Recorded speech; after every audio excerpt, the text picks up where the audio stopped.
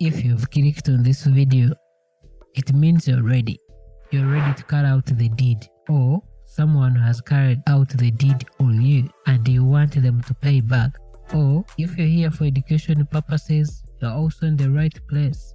We shall see and understand why people like Judas Iscariot were the worst betrayers, and how the best betrayers execute their plans and get away with it. But to be the master of this craft, you need to know the following. 1. Why do you have to do it, or why do people do it? 2. Which types of people you should betray, or who is likely to betray you? 3. Which type of people you should never betray at whatever cost? And finally, we shall see how to have a successful execution.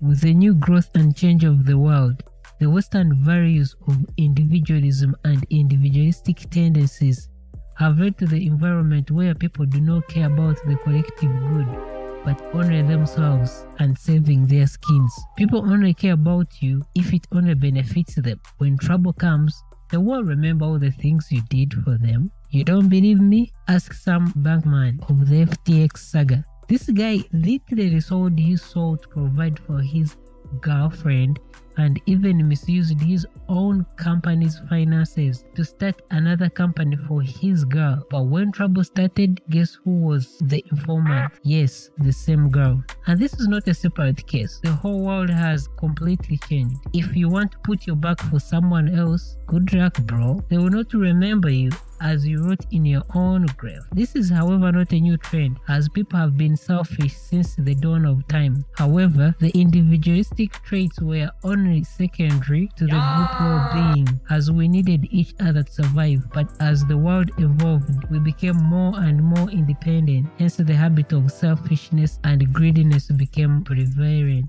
Like the story of a man called Arnold Rothstein, who had a colleague called Dutch Sweets. Both business colleagues. Arnold borrowed money to Dutch, but Dutch didn't pay back. Arnold threatened to report him for tax evasion, but instead of Dutch paying back, he had Arnold killed.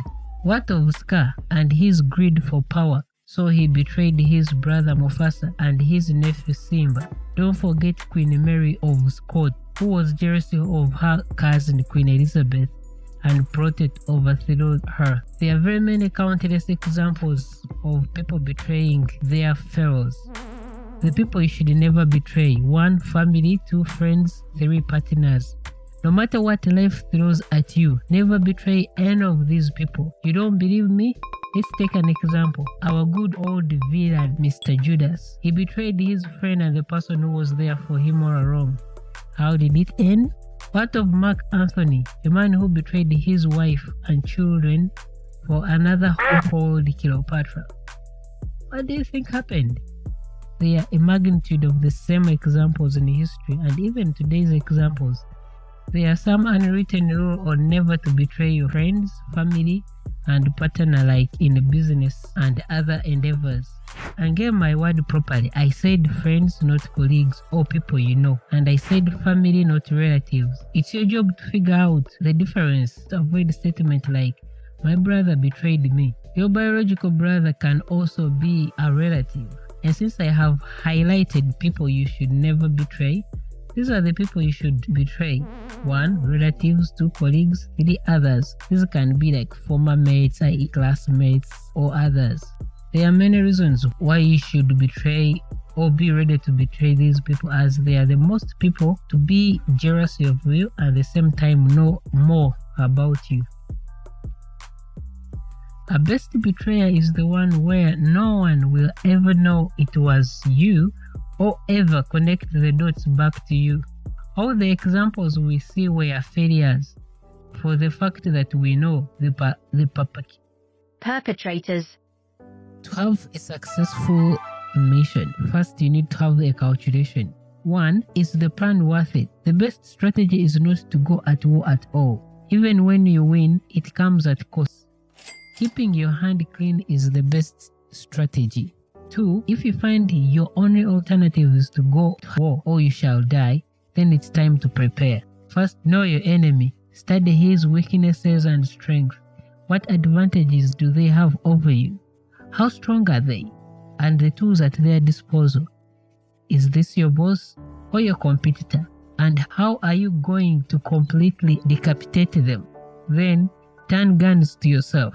3. What partner do you have? This is a war. You can't fight the war alone and you win. You need infantry, air superiority, you need marines, you need propaganda, you need everything. Maybe for your case you need to hack their phones and get those nudes. Check your boss's accounting fiascos. Everyone has that secret. You have to get it there, or else it will be your head on the guillotine. Ask Maria Antoinette.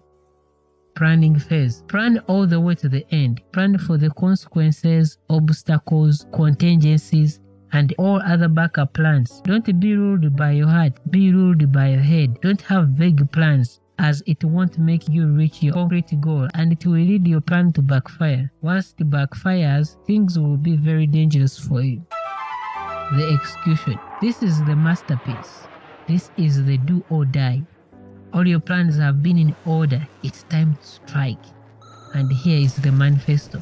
1. We need to crush our enemy once and for all. We need to decimate them. We have to decapitate them. We have to finish them once and forever. If we don't, they will revenge and they won't have mercy on us when that time comes. So, we should avoid pity or mercy on them. Remember, we have humiliated them. It's their ego that will force them to retaliate.